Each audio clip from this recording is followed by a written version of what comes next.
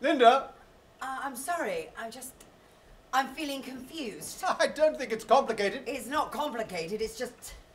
I'm struggling to take it in. Well, I don't know how many more times I can say it, Linda. The time has come to move away from the true beauty model, yes? We're shifting gears, remember? How can that... Are you honestly telling me you're surprised? But visibility is such an innovative idea. I thought you'd be excited. Did you not hear the stats Amy presented?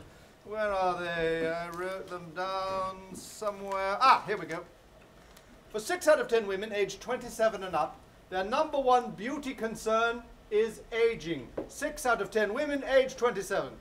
It's the number one beauty concern for 8 out of 10 women over the age of 34. Number one concern, 8 out of 10. Didn't you also say it was the number one concern for 10 out of 10 women over the age of 50? Well, Linda, your idea ignored a huge section of the potential market.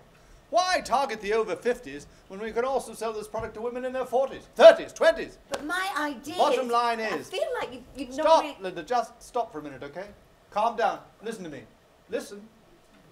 We hired Amy to be a fresh voice, to inject some new energy. And that's what she's doing. Maybe we could all try and take a leaf out of her book, yes? Sorry, I just wasn't expecting this. I find that very hard to imagine, but okay. Sorry. Not at all. Congratulations. Thank you, Linda. Change is necessary, right? I mean... The Swan Woman is evolving.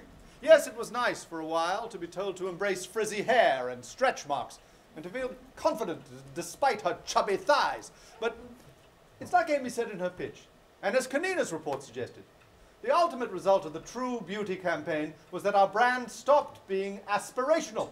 And in the current climate, that's not something we can afford to ignore. I just think... Anyway, look. We've been over it 1,000 times, Linda.